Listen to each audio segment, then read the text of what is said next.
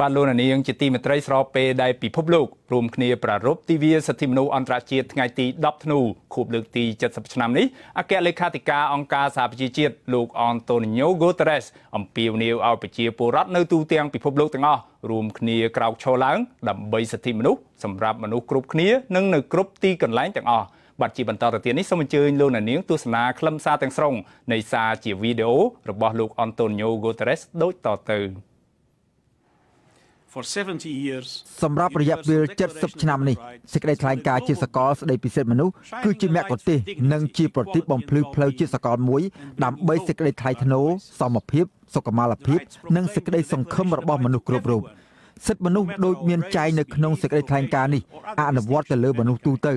ដោយមិនប្រកាន់ពូជសាសន៍ជំនឿទីកន្លែងពណ៌សម្បុរឬភាពខុសប្លែកគ្នាដទៃទៀតនោះឡើយ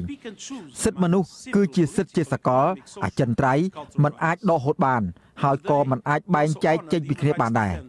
គេមិនអាចជ្រើសរើសយកសិទ្ធិមនុស្សតែមួយក្នុងចំណោមសិទ្ធិពលរដ្ឋនយោបាយសេដ្ឋកិច្ចសង្គមនិងវប្បធម៌នោះឡើយថ្ងៃនេះក៏ជាថ្ងៃដែលពិភពលោកផ្ដល់កិត្តិយសឲ្យដល់ក្រុមអ្នកការពារសិទ្ធិមនុស្សទូទាំងពិភពលោកដែលពួកគេបានប្រថុយប្រឋានជីវិតរបស់ពួកគេដើម្បីការពារសិទ្ធិមនុស្សទូទៅឲ្យជៀសផុតពីការកើនឡើងនៃអំពើស្អប់ខ្ពើមអំពើប្រកាន់ពូជសាសន៍ការមិនចេះអត់ឱនឬអធិស្ឋានឲ្យគ្នាទៅវិញទៅមកនិងសកម្មភាពបង្ក្រាបនានាការពិតណាស់ដែលថាសិទ្ធិមនុស្សកំពុងតែទទួលរងនឹងការធ្វើទុកបុកម្នេញពីគ្រប់ទិសទីជុំវិញពិភពលោកស្របពេលដែលគុណតម្លៃជាសកលរបស់មនុស្សត្រូវបានជន់ឈ្លីនិងលុបបំបាត់ជាបណ្ដាចំណែកឯនីតិរដ្ឋក៏ត្រូវបានធ្វើឲ្យអន្តរាយផងដែរនោះឥឡូវនេះកាតព្វកិច្ចរបស់យើងគឺច្បាស់ជាងពេលណាទាំងអស់ចូលយើងរួមគ្នាក្រោកឈរឡើងដើម្បីសិទ្ធិមនុស្សសម្រាប់មនុស្សគ្រប់គ្នានិងគ្រប់ទីកន្លែងទាំងអស់បាទសូមអរគុណ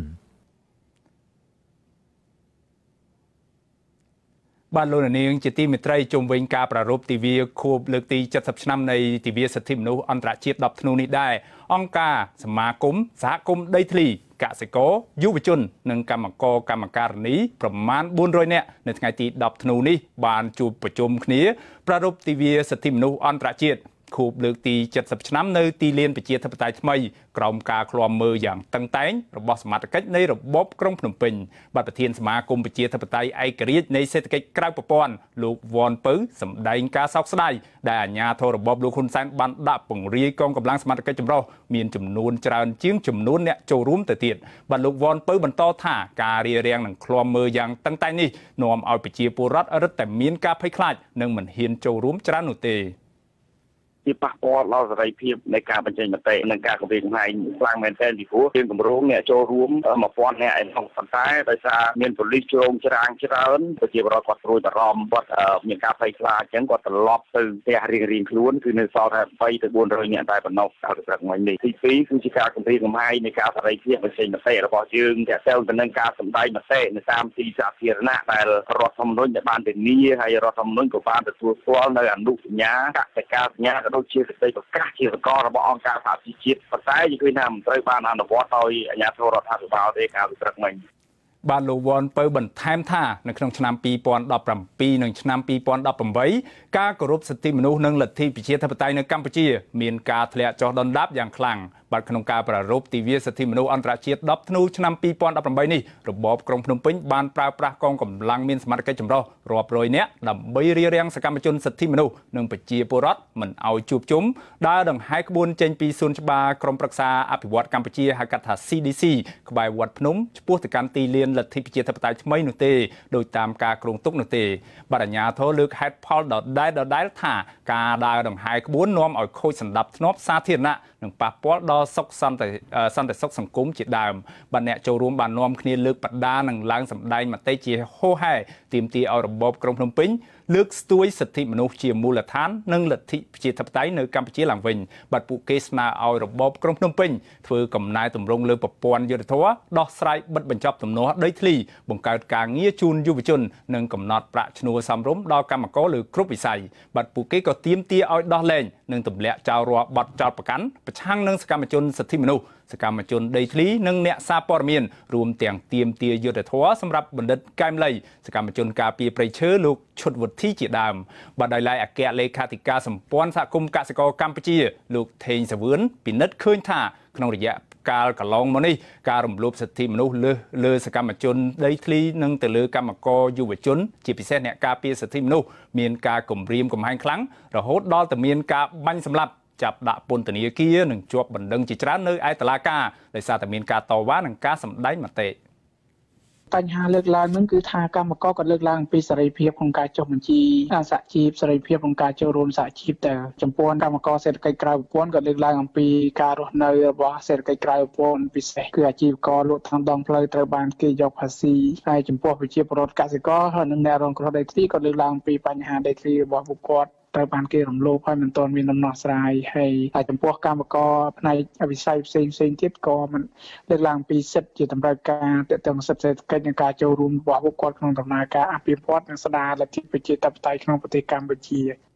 បាទចំណែកឯរបបក្រុងភ្នំពេញឯនោះវិញក៏បានប្រារព្ធទិវាអន្តរជាតិសិទ្ធិមនុស្សនេះដែរនៅឯមជ្ឈមណ្ឌលកោះពេជ្រក្រោមប្រធានបទរួមគ្នាថែរក្សាសន្តិភាពដើម្បីលើកកម្ពស់សិទ្ធិមនុស្សបាទប្រធានគណៈកម្មាធិការសិទ្ធិមនុស្សកម្ពុជានៃរបបក្រុងភ្នំពេញលោកកែវរេមីលើកឡើងថាបើនិយាយអំពីសិទ្ធិមនុស្សវិញកម្ពុជាមានភាពល្អប្រសើរណាស់ប្រៀបធៀបជាមួយបណ្ដាប្រទេសជិតខាងមួយចំនួននៅអាស៊ីនៅអឺរ៉ុបនិងនៅអាមេរិកបាទលោកបន្ថែមថាកត្តាសន្តិភាពគឺជាគន្លឹះមួយនៅក្នុងការលើកកម្ពស់សិទ្ធិមនុស្សនៅកម្ពុជា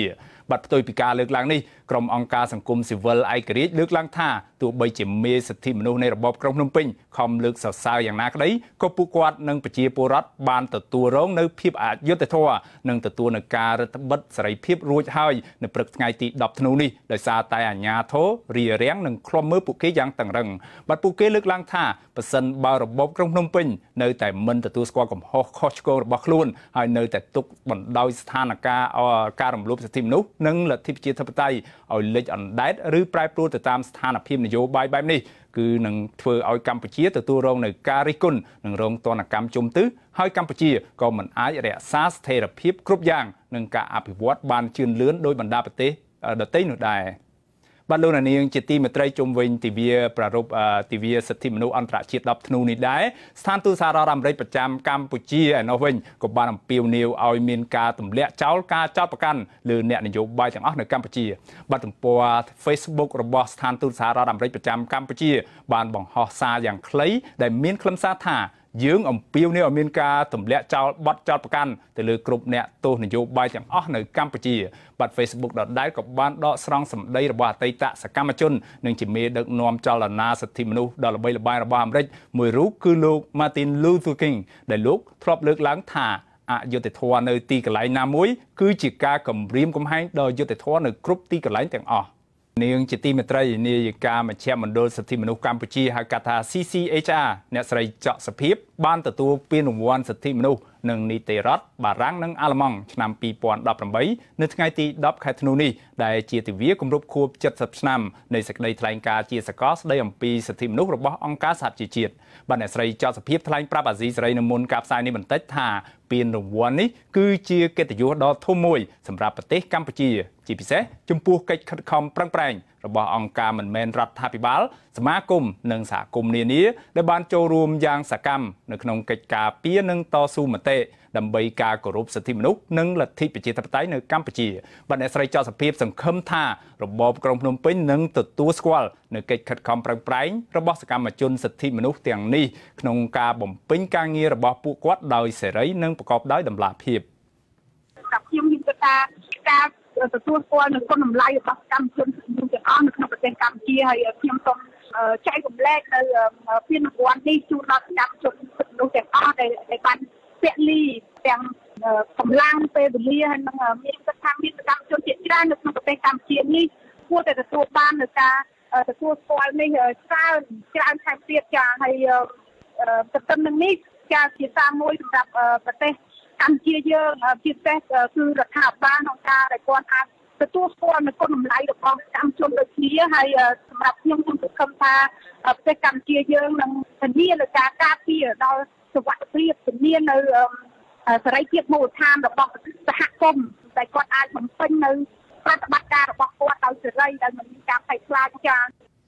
បាទសេចក្តីប្រកាសព័ត៌មានរបស់ស្ថានទូតបារាំងនិងអាល្លឺម៉ង់នៅថ្ងៃទី10ខែធ្នូនេះដែលបានដកស្រង់ប្រសាសន៍របស់ឯកអគ្គរដ្ឋទូតបារាំងលោកស្រីអេវ៉ាងវៀងបិញនិងឯកអគ្គរដ្ឋទូតអាល្លឺម៉ង់លោកអ៊ីងហ្គោខាស្តិនបានបញ្ជាក់ថាកិច្ចការការពារលំហនយោបាយនិងលំហអង្គការសង្គមស៊ីវិលនៅតែជាកិច្ចការដ៏សំខាន់នៅក្នុងពិភពលោកបាទការគោរពសិទ្ធិមនុស្សត្រូវបានរាប់បញ្ចូលទៅក្នុងកិច្ចព្រមព្រៀងសន្តិភាពទីក្រុងប៉ារីសនិងជាមូលដ្ឋានគ្រឹះនៃសហប្រតិបត្តិការជាមួយនឹងប្រទេសកម្ពុជា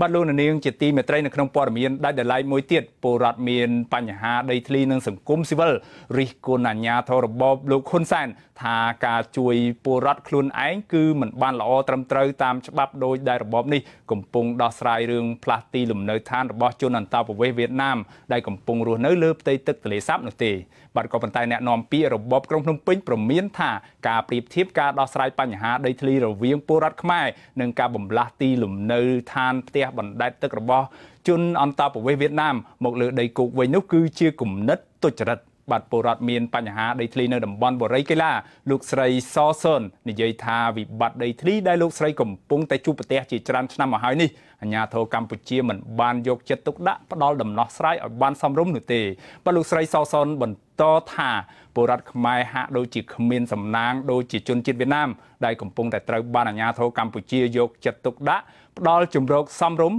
ពីលើទឹកផ្ទះបណ្ដែតទឹកមកដីគោកនោះទេបាទរបាយការណ៍អាជ្ញាធរខេត្តកំពង់ឆ្នាំងបង្ហាញថាមានជនអន្តោប្រវេសន៍វៀតណាមរស់នៅលើទឹកប្រមាណជិត 2400 គ្រួសារឬក៏ស្មើនឹងក្នុងនោះមានផ្ទះបណ្ដែតទឹកជាង 1000 ខ្នង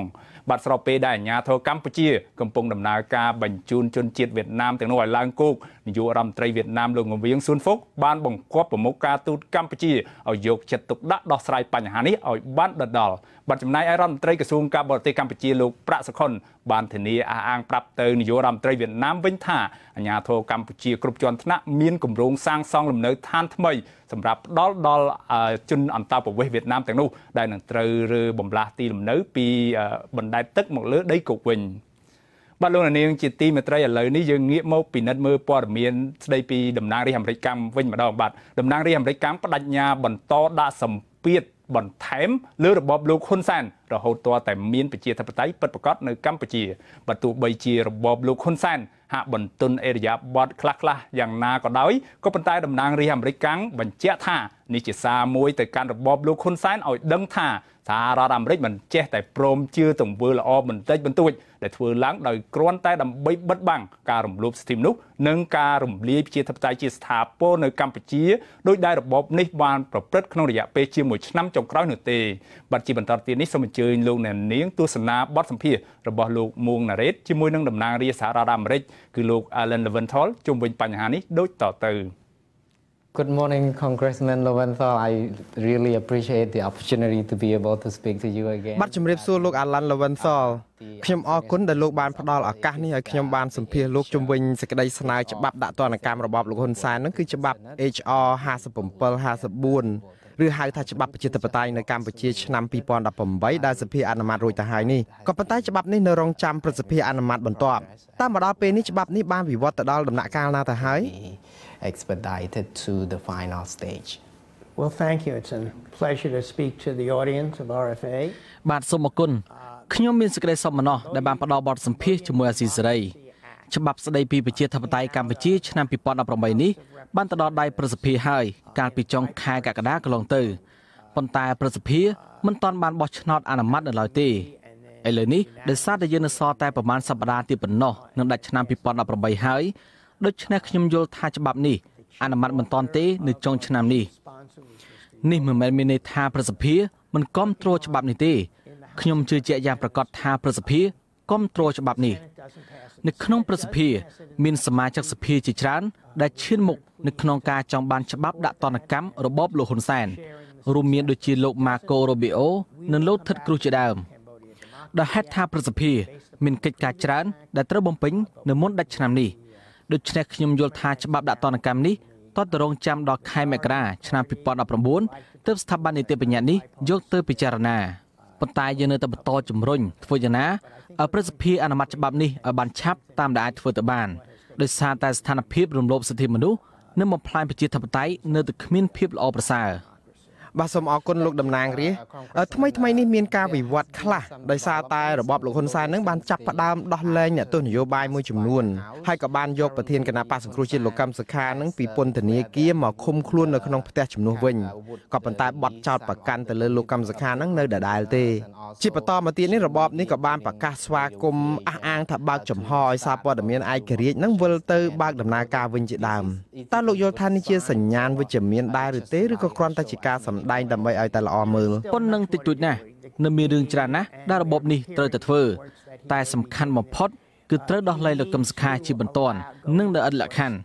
ដើម្បីឲ្យលោកមានសេរីភាពពេញលេញមិនមែនដោះលែងចេញពីគុកហើយយកទៅឃុំខ្លួននៅក្នុងផ្ទះដោយសពថ្ងៃនេះទេសំខាន់ជាងនេះទៅទៀតត្រូវផ្ដល់នីតិសម្បទាឲ្យគណៈបក្សសង្គ្រោះជាតិឲ្យបើកដំណើរការឡើងវិញពេញលេញក្នុងនាមជាគណៈបកប្រឆាំងស្របច្បាប់ដូចមុនខ្ញុំសូមបញ្ជាក់ថាចំណុចដែលអាចជារឿងវិជ្ជមានបំផុតដែលរបបលោកហ៊ុនសែនទៅធ្វើនោះគឺដោះលែងមេបកប្រឆាំងនិងអនុញ្ញាតឲ្យបកប្រឆាំងបើកដំណើរការឡើងវិញបានពេញលេញនេះឯងខ្ញុំជឿថាអ្វីដែលអាចផ្លាស់ប្ដូរអរិយាប័ត្រខ្លះនេះគឺដោយសារតែសម្ពាធរបស់សហភាពអឺរ៉ុបនិងច្បាប់អាមេរិកស្តីពីការដាក់ទណ្ឌកម្មលើរបបនេះឯងបើទោះបីជាសញ្ញាវិជ្ជមានខ្លះក្តីក៏របបនេះនៅតែគ្មានប្រជាធិបតេយ្យទេព្រោះបង្កើតរដ្ឋាភិបាលមួយមិនឆ្លុះបញ្ចាំងអំពីឆន្ទៈពិតប្រាកដរបស់ប្រជាពលរដ្ឋខ្មែររដ្ឋាភិបាលបែបនេះនៅតែគ្មានការទទួលស្គាល់ពីប្រទេសធំនៅលើសកលលោកទេ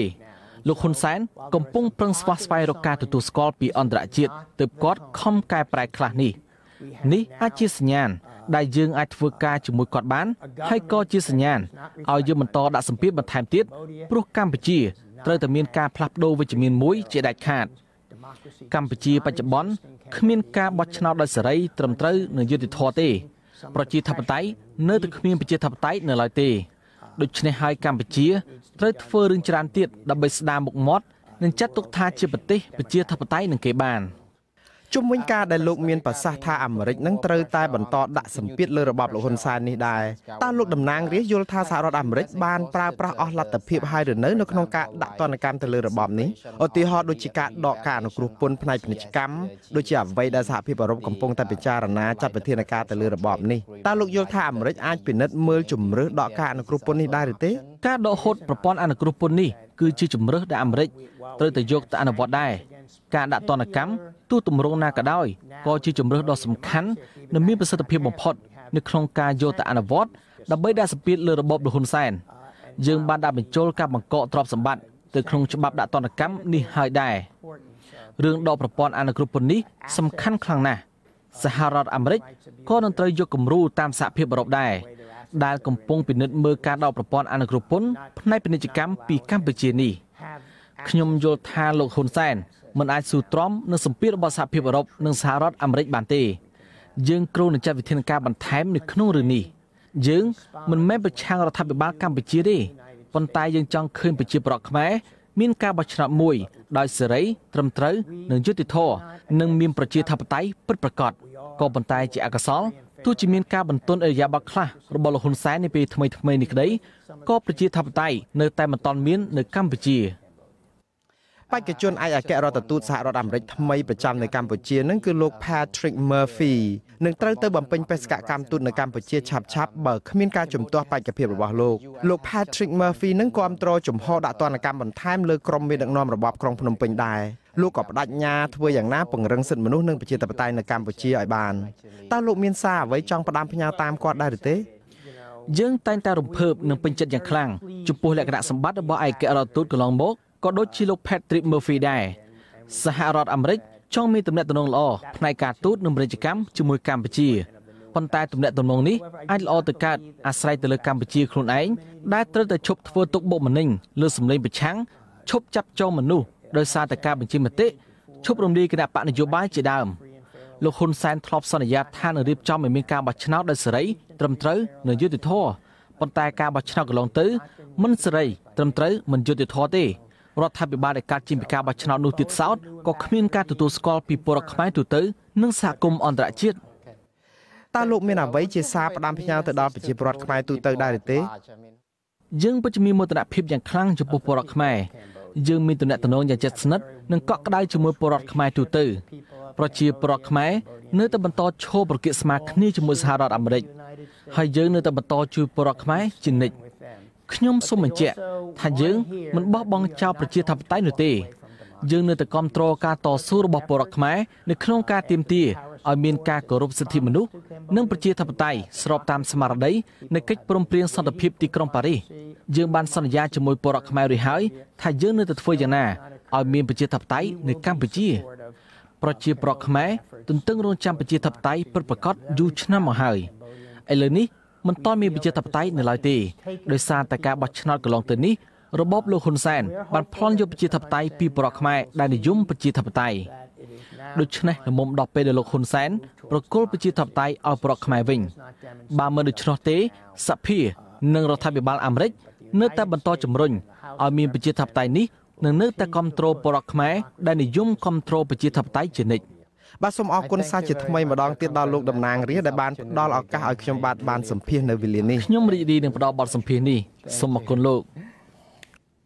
បាទលោកនាងកញ្ញាទើបបានទស្សនាទូរទស្សន៍អាស៊ីសេរីផ្សាយចេញពីរដ្ឋធានី Washington សហរដ្ឋអាមេរិកបាទខ្ញុំបាទមានរិទ្ធព្រមទាំងក្រុមការងារទាំងអស់នៃទូរទស្សន៍និងវិទ្យុអាស៊ីសេរីសូមជូនពរលោកនាងកញ្ញានិងក្រុមគ្រួសារទាំងអស់ឲ្យជួបប្រកបតែនឹងសេចក្តីសុខចម្រើនគ្រប់ប្រការបាទខ្ញុំបាទសូមអរគុណនិងសូមជម្រាបលា